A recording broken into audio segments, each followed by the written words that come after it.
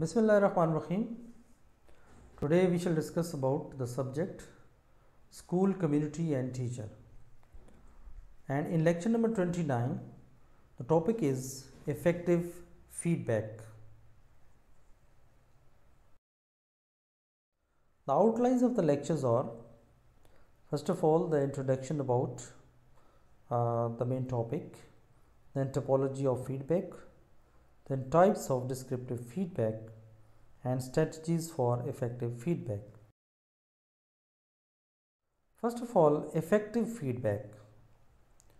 What should be the effective feedback? It should be focused, learning attentions.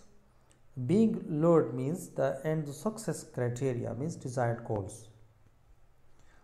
So, we discussed in detail that effective feedback requires that a person has a goal, takes actions to achieve the goal, and receives goal related information about his or her actions.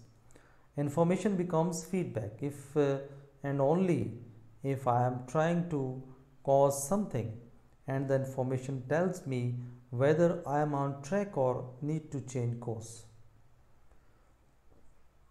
So, what is effective feedback in the workplace? You should know that effective feedback is a critical component of the productive work environment. It provides a mechanism for assessing an employee's performance, a guide for promoting the development of an employee trying to master a new task or competency, fodder for self-reflections, and a potential inducement to improve performance. So, if we ask the examples, feedback. So, an example of feedback is a judge in a dance competition giving constructive criticism after a program. An example of feedback is a high pitched noise that is returned from the speaker when a microphone gets too close to it. Moreover, it should be given in the right time, and it should provide guidance and strategies. Now, there is topology of feedback. The topology distinguishes two set of options relating to strategies for providing feedback. For example, direct, indirect, or metalinguistic feedback, and the second one is the student response to the feedback. For example, revision required, attention to correction only required. As a basis for a sympathetic approach to investigating the effect of written corrective feedback. So, topology of the different types available to the teachers and researcher. The topology distinguishes two set of options relating to number one, strategies for providing feedback, and the second one is students' response. And if we talk about formative assessment, so those people you with the opportunities to gain feedback and then reflect before completing the final assessment. So they give your experience of writing or performing a task without it having a direct impact on your formal progress. They are therefore an extremely valuable and important tool in developing your skills. So you should take advantage of the opportunities to do formative assessments, but do remember that read the feedback carefully. It is important to review your writing or performance and to ask yourself if you can see why the feedback contains those commitment or comments. If you don't understand the feedback, ask for clarification. So develop a plan to work on the issues highlighted in the feedback. You can get support with this. Compare the feedback across a number of assessments to determine the progress you are making. So for those of you who are enrolling as research studies students, your nominated supervisors may request written work during the course of your degree that they will give formative feedback on. How often this happens will vary from one's research students and supervisory team to another. The one aspect is evaluative, means involving judgment and can affect how students feel about themselves. And the second is descriptive. Descriptive means that what the student did and providing guidance for improvement. So it is critical in closing the gap for students. Then types of descriptive feedback. Uh, Getting informed feedback from the friends and colleagues based on the need of students and focus around learning intentions of the task. That can be as a reminder, means calling back what was the lesson about. X remember the rule about. Scaffold means giving possibilities. X examples means why don't you try using, etc. Then for example, giving clear examples. For example, why don't you use assembly word? Clear? So many students gain help from friends, family and colleagues in developing their academic skills. So you can obtain the different kind of feedback from a peer who is non-specialist, especially when it comes to clarity of meaning and the style of writing. I need a friend or colleague who does not work in the same academic area may well find it easier to concentrate their feedback on some of the more technical aspects of your work, such as spelling and grammar. So as subject specialist, that will be better place to give feedback on the accuracy and detail of the work. So it can therefore be helpful for to obtain feedback from the variety of people who have different sets of knowledge and understanding, and how and who may provide feedback with a different emphasis and perspectives.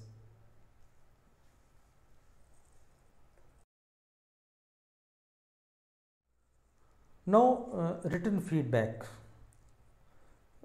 In the context of feedback, effective is constructive. In practical terms, constructive feedback is a specific piece of advice that addresses a particular issues.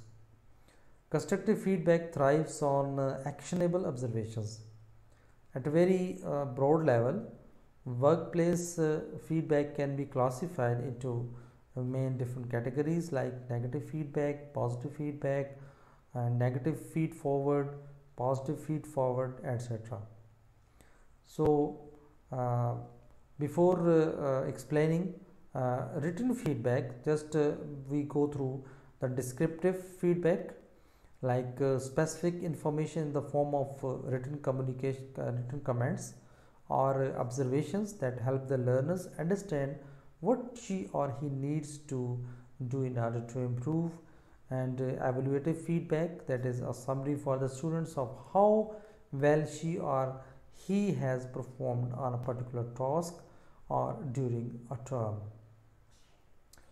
And wherever the written feedback is concerned, so written feedback can be powerful tool for helping students to move forward in their learning. However, we bombard the students with too much feedback and the students will shut down.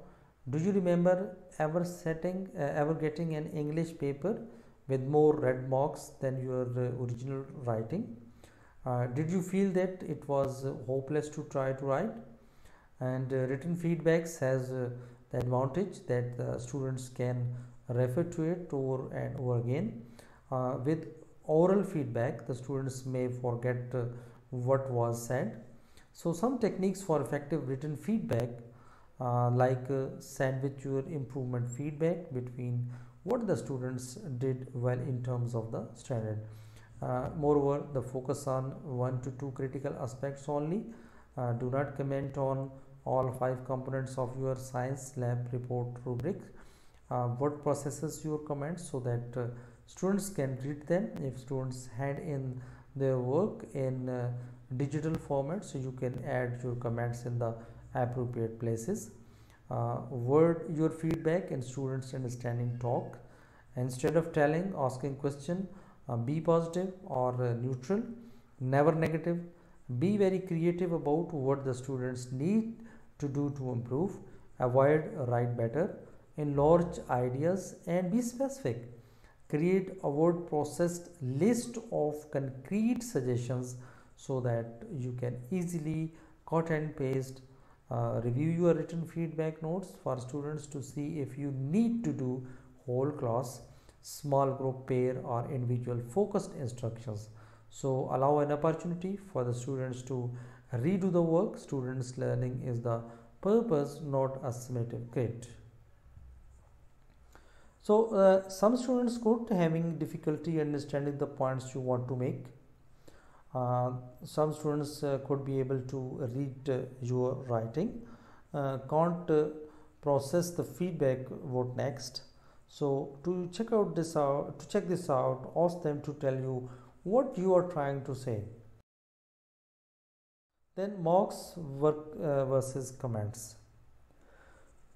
So before going in detail, we see that what are comments. In computer programming, a comment is a programmer readable explanations or annotations and the source code of computer program. So they are added with the purpose of making the source code easier for humans to understand and are generally ignored by compilers and interpreters. So what is a single line comment? Single line comment, for example, allows narrative on only one line at a time. Single line comments can begin in any column of a given line and ends at the new line or carriage return. The double slash character sequence marks the text following it as a single line comment. What are examples of positive feedbacks? So there are, if we consider the examples, so some examples of feedback are contractions in childbirth and the reopening of fruit. Negative feed examples include the regulation of blood glucose levels and osmoregulations. Commenting, what does commenting means? To make remarks, observations, or criticisms. Like he refused to comment on the decisions of the court, to write explanatory or critical note upon the text. And simply, if we talk about comment only, then a comment is a text in the program code, script, or another file that is not meant to be seen by the users running the program. Comment help makes code easiest to understand by explaining what is happening and help prevent portions of the program from executing. The image is an example of HTML comment. If we see the comments on the any paper or any documents of the students, so comments are basically the words or sentences that describe about any strength or weaknesses. So that may be in positive or negative sense.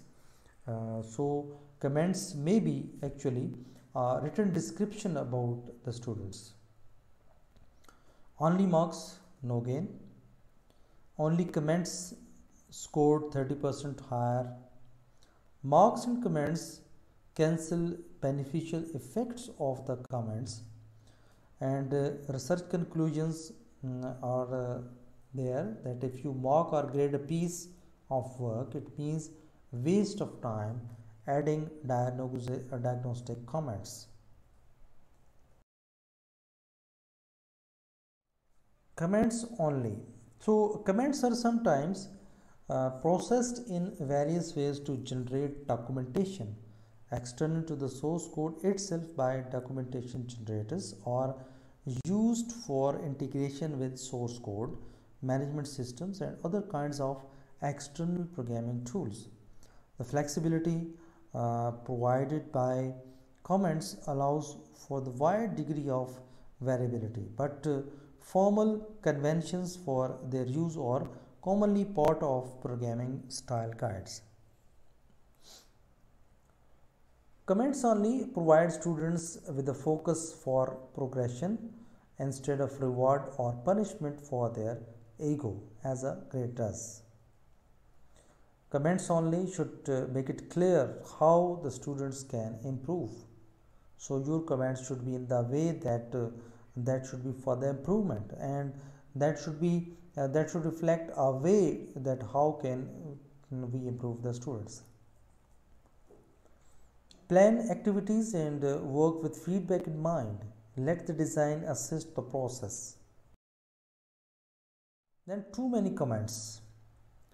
Comments are generally formatted as either block comments that also called prologue comments, or stream comments, or line comments, or another word we can say inline comments. So block comments delimits a region of source code which may span multiple lines or part of a single line. This region is specified with a start delimiter and an end delimiter. Some programming languages such as MATLAB allow block comments to be recursively nested inside one another, but others such as Java do not. So line comments such either start with the comment delimiter and continue until the end of the line, and in some cases start at a specific column in a source code and continue until the end of the line.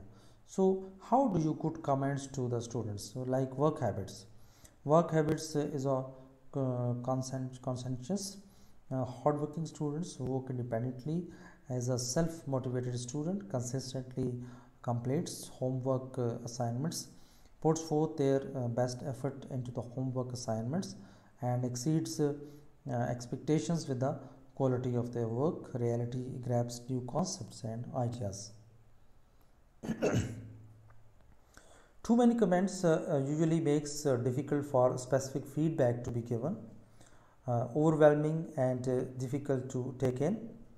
And Clark suggests that when giving writing feedback, highlight 2 or 3 successes and one area where improvement is. Now there are some strategies for effective formative feedback. Like there may be 5 strategies like clarifying, understanding and sharing learning intentions, engineering effective or classroom discussions, tasks and activities that elicit evidence of learning, providing feedback that moves learners forward, activating students as learning resources for one another. So feedback sandwiches is one of the strategy, like you always should given you should give the positive comment, like constructive criticism should be there with explanations of how to improve, and your comment should be positive one, and the contextual statement should be there, like I liked and or because of this and so on. So now our next time our interactive statements, for example question based on, allow students to act as a feedback.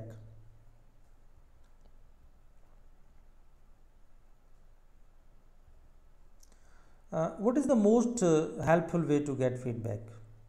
Like live chat. Live chat is one of the most popular way of getting feedback from your customers or from students. So social channels may be there, polls and surveys may be there. Monitor feedback on other sites, analyze on-site activity, create a group, emails, ask for opinion, uh, and moreover there may be different situation like where you need to avoid giving feedbacks when you are accidentally being a hypocrite, when you have given a lot of other feedback recently, when you haven't followed up on previous feedback you have given. So when feedback is used to lay blame or for any other reasons than to improve performance. Use lesson time to redraft work and allow students time to focus on the feedback for improvement. Reinforce the value of the feedback and working in a sport And if we talk about follow up, so and try to get more information about something, the police follow up on the leads to do something in the responsible to take appropriate action about something. He says that the police failed to follow up on his complaints. So is follow up one word? If you are using follow up as a verb, so there is a space between the two words. If you are using it as a noun or adjective, so put a hyphen between the two words, follow and up. So some write it together as one word, but that practice is not standard.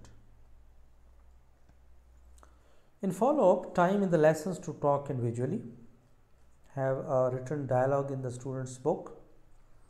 Use a comment tracker or target sheet to formalize the dialogue in the workbook. And in learning journal, create a learning journal in which they. And in feedback summary, effective feedback to the learners is best initiated by the learners, focuses on the learning intentions of the task, occurs as the students are doing the learning, provides information on how and why the students understand and misunderstands, provides strategies to help the students to improve, and assist the students to understand the goals of learning. So this was all about this lesson. Very much for being and taking care and listening carefully. Take care. Allah Hafiz.